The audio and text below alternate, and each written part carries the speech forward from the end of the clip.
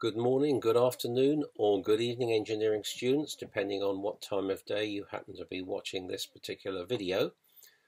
My name is Steve Nightingale, and I'm going to be running the project this year, which is entitled Which Road to Zero? Mature Storage Technologies. The problem that's really defining this project is the fact that when we burn fossil fuels, we produce gases in the Earth's atmosphere which trap the sun's heat. This is known as the greenhouse effect. And this process makes the Earth warmer and causes significant changes in weather patterns. And I'm sure we've all seen in the news or experienced directly these effects. And I believe it's happened much more rapidly than climate scientists have predicted. The reaction to this by governments throughout the world has been to look to do something about it, and some are more active than others. And in April this year, the UK government announced a revised and extremely ambitious climate change target to reduce emissions from fossil fuels by 78% by 2035 compared with the levels in 1990. And the initial focus of this, based on an earlier document called The Road to Zero, was focused on road transport, in particular cars and vans. Hence there's a very strong push to move more to an electric and possibly or partially towards a hydrogen economy in the future. The result of this is that there's been an increased use of acceptable green renewable energy systems to produce electricity. And the dominant ones here are wind and solar energy in the form of farms where you have a number of solar panels or wind farm generators. However, the intermittency of these technologies as sources of electricity produces a very strong demand for efficient, cost-effective, high-capacity energy storage systems. And one of the things that you may have seen in the literature is that I believe the current position is that 48% of our electricity requirements could be produced from renewable energies, and by that they mean primarily wind and solar energy farms.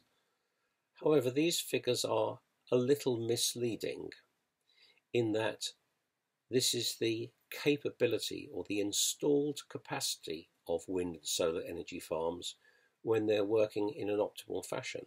So this means that a wind farm has got the wind blowing optimally, and similarly with a solar energy farm, the sun is shining in an optimum fashion.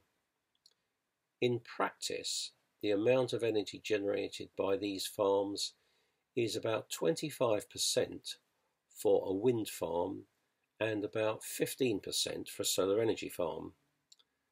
And the main reasons why you can't get a much higher percentage of installed capacity is because not only does the wind not blow optimally all the time and the sun not shine optimally all the time, but also there are times when you can't make use of the energy because enough is being generated by power stations.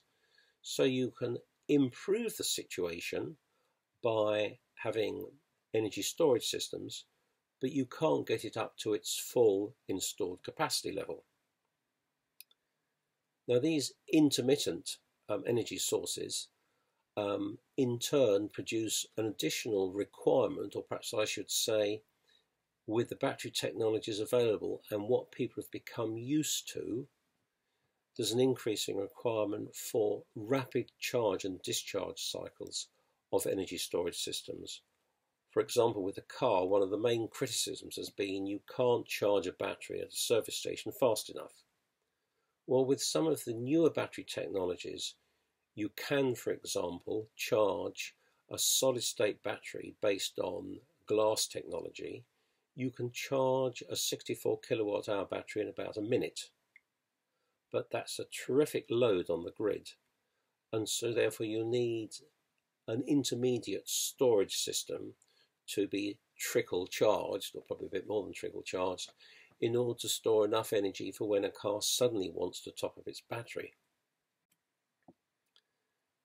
There are a number of energy storage technologies that we could consider, and I've just listed three here.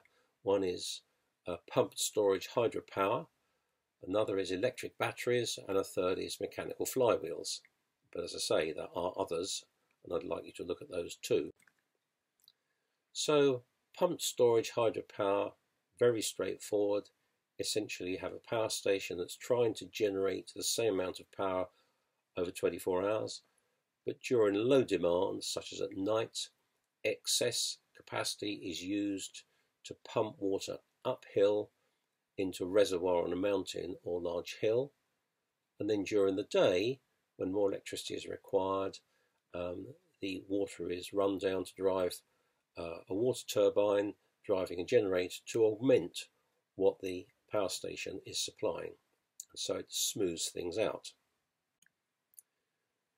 More recently, of course, we've had companies such as Tesla producing very large lithium-ion based energy storage systems, and one is at Hornsdale in Australia, and this particular storage system has 194 megawatt hour capacity, and you can draw off at 150 megawatts. One of the problems with lithium ion is, although it's a well-known technology, it can be made in very small battery units for portable applications, and it operates at room temperature, is the batteries do degrade with time, and also there have been instances of where they catch fire or blow up. There are other alternative energy storage systems, but they tend to not be suitable for portable applications. One of these is the sodium sulfur battery, and this runs at several hundred degrees C, so there is a safety issue there, unless of course you sink it into a bunker or something. It's clearly not suitable for portable systems, or not unless they're extremely large. It may be suitable on ships in the future, for example. One of the things with a sodium sulfur battery is it doesn't suffer from the problems of degradation as the number of charge-discharge cycles increases. But there are a large number of companies making these kind of storage systems.